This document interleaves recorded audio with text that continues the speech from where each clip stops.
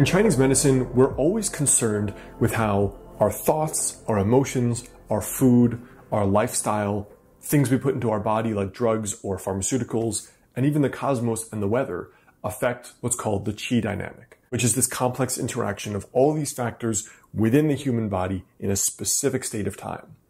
But one of those things we don't hear much about, which is how drugs affect the spirit. And I mean both illicit drugs and to some degree even pharmaceutical drugs.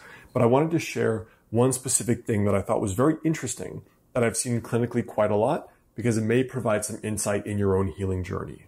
Hey guys, Dr. Alex Hein, author of the health book Master the Day on Amazon, doctor of Chinese medicine. Now before we jump in, there are two related videos and links very important right below this video.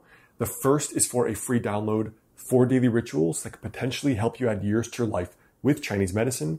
And the second is if you want to become a patient of mine locally or online via telemedicine, the link below is to my private practice and my contact info. Now, anything that we think of as something that affects a person's consciousness is something that we say can potentially damage the heart yang, all right? And what that means is being put on general anesthetic, getting choked unconscious. If you're a judo or Brazilian jiu-jitsu practitioner or a boxer who gets hit in the head all the time. Substances, smoking weed every day, antidepressants, benzos, Xanax. These substances taken to excess or too much really damage what we consider the heart yang, which one could say is the consciousness. So one thing that is very useful to know is that this idea of the heart yang and what it is associated with. So for example, when we talk about heart yang, we're talking about functions and factors related to consciousness, brain functioning, sleep, anxiety, depression, mental state, and even on a more basic level, your heart racing, spontaneous sweating, palpitations, things like that are factors and symptoms associated with a problem with your heart yang, so your heart functioning from our perspective. But one thing that's very interesting to observe is how certain substances may chronically or potentially permanently damage that heart yang and that functioning. So let's talk about what those are. Now, what's interesting is that there's an ancient reference to cannabis, the marijuana plant, because it was used as, I think, a general anesthetic, as one herb in a formula for an anesthetic by a famous physician of ours. But it was listed actually in an ancient herbal text as being an upper level medicinal, one of the herbs that actually can prolong the life and elevate the spirit. But what's funny is that the original entry also says, if consumed too much, it will make one see ghosts. Now, I want to talk about this for just a second, because again, there are also people in the natural medicine space who consume a lot of this plant and don't think there's a problem with it. And I want to just address this specific plant as well as some pharmaceuticals in the context of what we talked about before. So when we think of someone who consumes this plant too much, this substance, what do we think of stereotypically? We think of issues with motivation, with stamina, with getting things done, with energy, with focus, even with libido. Now, one mentor of mine said that she attributes this to damage to the liver yang. Now, the liver, one of the functions of the liver in Chinese medicine is that it's related to stamina. And stamina in a lot of different ways, but stamina when it comes to work is one of them. So it's a kind of will. The other organ we associated with will is often the kidneys.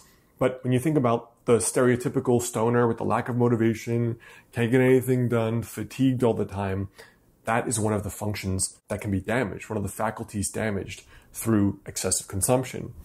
But when you look at other substances, like for example, look at current pharmaceutical substances used to treat psycho-emotional disorders, anxiety, depression, and insomnia, right? Look at substances used to treat those. SSRIs, benzos like Xanax, and I mean, there's many different classes now. One of the problems that we see clinically is that when someone comes off antidepressants, they feel terrible, usually. So what is the natural thing to do? The natural thing is to go right back on them. Or when someone stops using sleeping pills to sleep every night. Or when someone stops using Xanax when they meet their edge. The problem is that very often, especially when people are taking benzos, which are not supposed to be used long term, the person often doesn't look or feel the same, sometimes for years. For years. They have problems with brain chemistry, problems with getting back to feeling well again. And this is one of those aspects of the heart yang, the consciousness, we can use it like that, both in a physiological sense, being damaged and being affected by the long-term use of a substance. No different. It's not because it's synthetic or unnatural. Cannabis will do the same to a person. I mean, look at the cultural jokes, the colloquialisms about a person who's done too many hallucinogens, right? We say their brain is fried. But the problem is a person utilizing too many prescription drugs can often have the same effect, where they can't focus. If they don't take it, they don't feel well. They don't sleep well. The symptoms come back and they feel terrible. Now, again, the reason for that in that case was that the underlying physiological yang deficiency, as we think of it, the underlying depletion that predisposed them to that symptomatic picture was not ever addressed, right? There's nothing wrong with antidepressants or any other drug.